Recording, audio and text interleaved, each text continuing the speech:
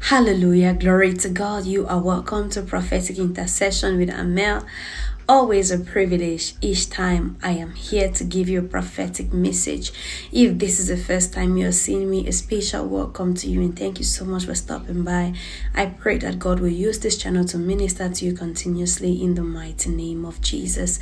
God bless you. If this is the first time you are coming, please kindly subscribe if you're yet to do that, and do not forget to turn on your notification bell. God bless you in the mighty name of Jesus. Amen. Their big secret is out. They thought no one will ever know. Their big secret is out and they thought no one will ever know about it. You know, sin lies in secrecy. And there are certain things that people do in the secret and they are hoping that no one will ever know about it.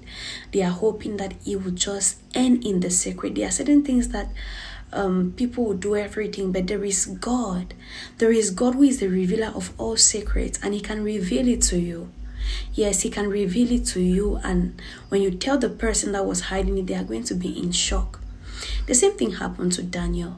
The Bible says that in the book of Daniel chapter 2, yes, the king had a dream and he called on all the wise men on the land. Now, he did not just want them to interpret his dream like Joseph did with Pharaoh, but he wanted his dream to be told to him. Like he wanted someone that would tell him what he dreamt about and now interpret it. That was quite a difficult one. And all the wise men in that place, nobody could even, no one could even decode it. And so the king was so furious. As a matter of fact, his king's men told him that was impossible. There is no one that can ever tell you your dream when they were not there while you were dreaming and give you the explanation. He got so angry that he sent men to kill all the wise men, in the land. And Daniel was among them. When they had sent, they were all bound and ready to be killed. And Daniel asked the chief, that the head army that was there to destroy them, like, why is the king angry? What is happening?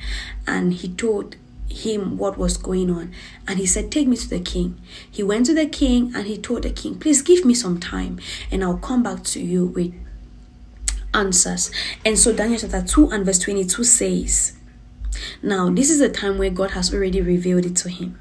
He says, God had already revealed it to Daniel. So now verse 22 says, he reveals profound mysteries beyond man's understanding.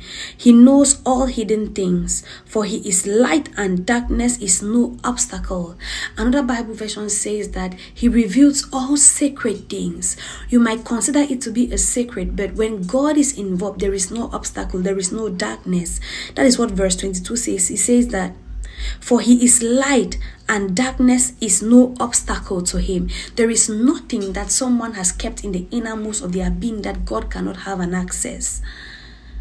God can have an access and give you that secret that this person has been keeping for you for the longest time possible. Yes, He can. Yes, He can. Did you receive this word with gladness? May the Lord bless you, keep you, cause His face to shine upon you. May He be gracious to you and give you peace. The shalom of the Lord, nothing missing, nothing broken. In Jesus' mighty name, amen.